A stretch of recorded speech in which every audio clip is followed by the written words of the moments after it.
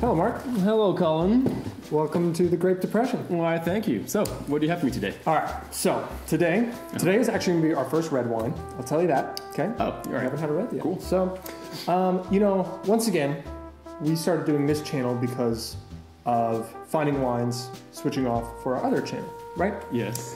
Now, the other channel I would say is, comedy, genre-based, right? And, these are, we put a lot of work into these, so it's our business, okay? So I guess you could say that it's kind of like monkey business. Yeah. Man. Oh my god. This is amazing. There's no description. What is the name again? I don't even... Affentaler? Is that an I? Affentaler? You tell me. I think that's just the brand name. Okay. Windsor. Valley of the Monkey. Valley. Spadborde. A Pinot Noir. Oh, nice. I like Pinot Noir. Oh, it's not a cork. I know, unfortunately, it's that's a shame, just a screw-off cap. We won't have a cork, but... okay. Yeah. Yeah, I guess that's not going to happen. Be easier for you to open on this one. Yeah, at least that one's going to be... But look at this texture. This is amazing, man. This is absolutely beautiful. God, you can feel the entire monkey. It's wrong. It's quite wrong. But it makes my life a little easier right now. That's true, yes, it's true. You can just dive in. I'm pretty excited about this one. This is beautiful, Colin. Definitely a lighter red. Yes. Definitely, indeed. It's Pinot Noir. Yeah.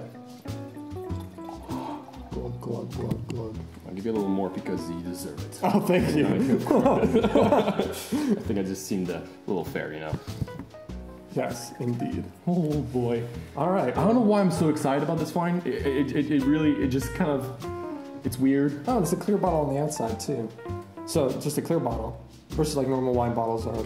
Oh, you're right. Darker glass. Well, a lot of white. Well, yeah, not white. No, actually, a lot of reds. Bad white wines have clear. I think we're going to see a lot of those, by the way. Yes, exactly. This is voluptuous. I'm excited to see to taste it. Yeah. See how it is. Oh boy.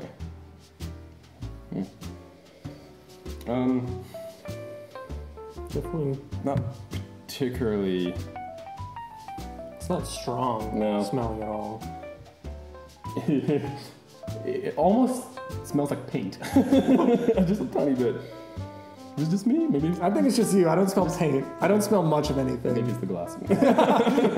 Could be our cheap glasses. Well, it doesn't smell particularly strong in any case. Yeah. So. Well, cheers. Cheers.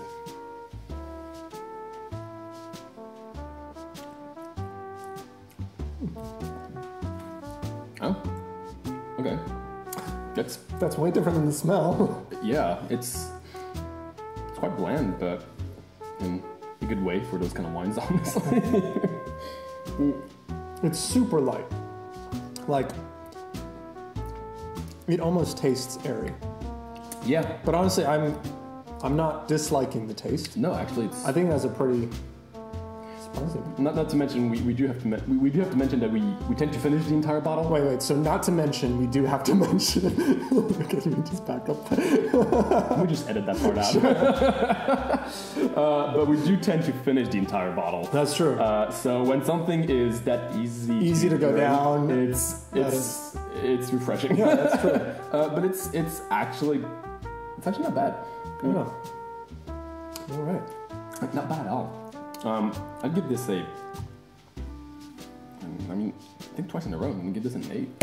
An 8? I really am comfortable with this wine. There's nothing bad about it. Yeah, I'm comfortable with it, but I feel like 8 is like when you're getting to like good stuff. But this is for me. This is good. Okay. This is. But as far as outrageous, okay, that's fine. That's my rating. It's not like 10 is the best wine ever anyway. Yeah, that's true. It's just most outrageous. Yeah, I'm gonna give this one. I'm gonna give it a 6. A 6? All right, yeah, that's fair. I get it. Well, I'm looking forward to seeing what you decide to bring me next week. Oh, the Grape Depression. Yes, I'm quite excited as well. It's gonna be marvelous.